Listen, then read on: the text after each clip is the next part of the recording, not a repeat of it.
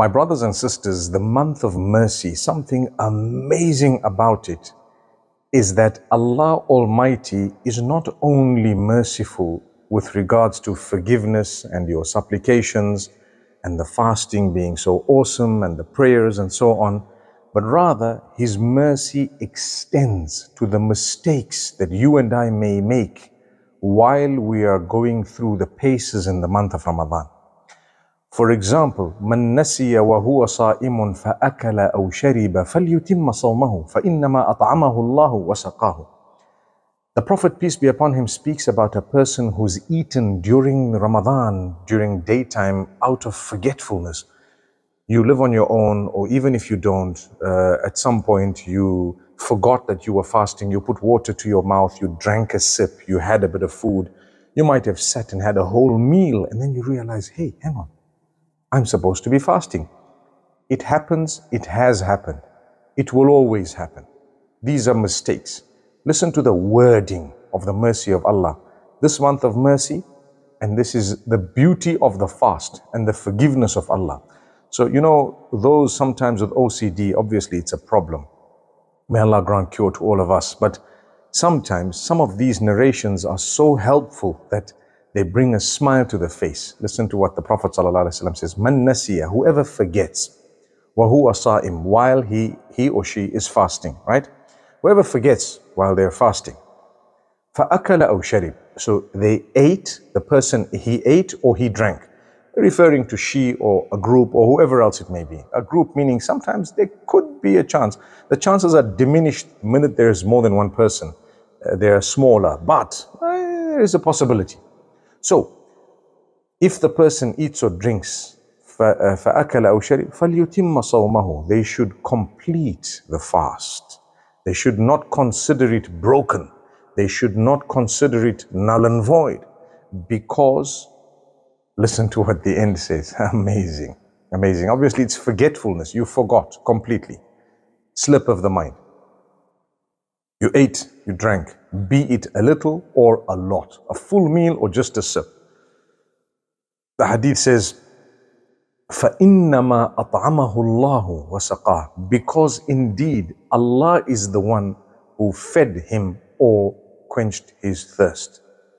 Allah was the one who decided, I want to provide this person with some sustenance, I'm going to make them forget and they're going to have meals.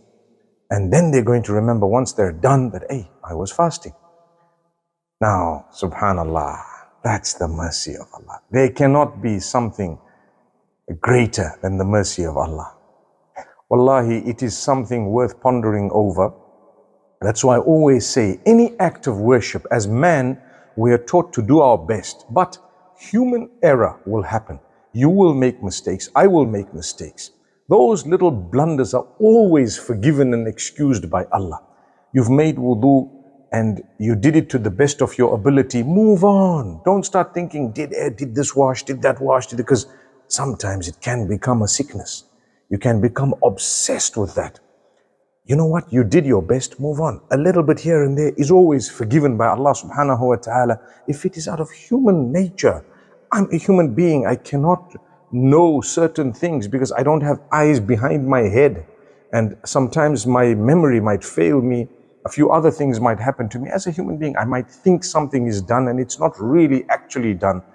You know what? Allah Almighty knows best. That's what it is. So there are things like this where Allah has just let it be and said, you know what, don't worry. You are fasting. You are not supposed to eat from morning to evening. You ate, you had a full meal, you didn't remember, you forgot about it. We still will consider that entire fast valid. Subhanallah. Look at the prayer. You're supposed to wash yourself with water when you want to cleanse.